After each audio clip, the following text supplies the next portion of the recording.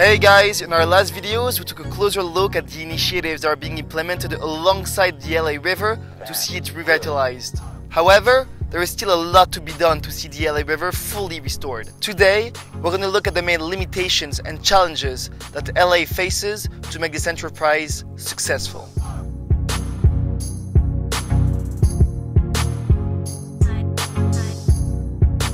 So, where were we? Well, you were telling me about how cracking the concrete was a controversial subject. Yeah, no, we're gonna crack that concrete. It's definitely possible and we're gonna do it. Well, I'd like to see the concrete gone, you know. Who wouldn't? That it will be difficult to take out much, if any, of the concrete. Of course it's possible. We just have to, want to do it. We're never going to get rid of all the concrete. It's just technically not going to be feasible. The reality is, if we wanted to remove all the concrete, it's doable. Oh yeah, well this example shows that there's a multitude of stakeholders advocating for the river, but not one entity is a decision maker. Just like in a democracy, you know? Exactly. If such a process guarantees stabilities, it also slows the development of the project. Our governance and the agencies that control the river right now are not equipped to create the change that we want to see. Just to get this bridge built, we crossed, I forget how many rail lines, water lines, sewer lines, gas lines, the Army Corps, the federal government, there's the County of Los Angeles, there's the City of Los Angeles, there's the State of California who regulates aspects of the river. So it's a big political lift to try to put a single actor in charge.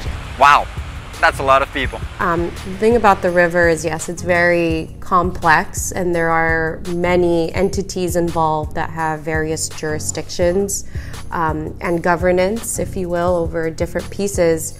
And it is a very large puzzle. It's a place where it has always been difficult to advance a kind of collective idea that brings to bear neighborhood, city, county, state, and federal priorities. And the river is actually an almost perfect emblem of how governance works in Los Angeles for that. Would it be easier if it were under one umbrella? Yes, but it would also be a lot to take on for one sole entity. I mean, no one person, no one group, no 10 groups are going to get that done. That has to be a collective effort. Anyone who wants to work on the river, we embrace. Let's work together. There's plenty of work to do. If we're going to actually be able to revitalize these 51 miles and actually make it a community benefit and not do it the wrong way, it's going to take all of us. But with so many people and agencies involved, how do they manage to all agree? Well, unfortunately, they don't always agree. Opinions diverge and each entity has a different approach, vision, and priorities around the river.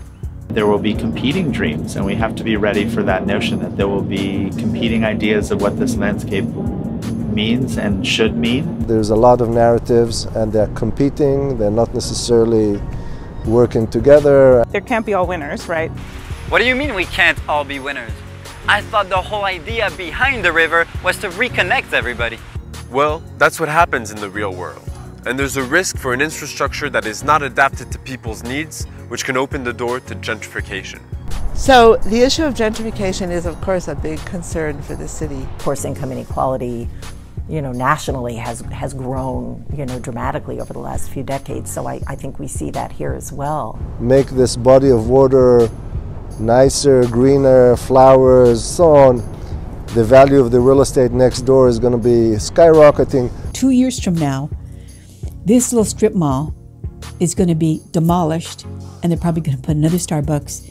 Here, redevelopment and anything that's improved is at our expense.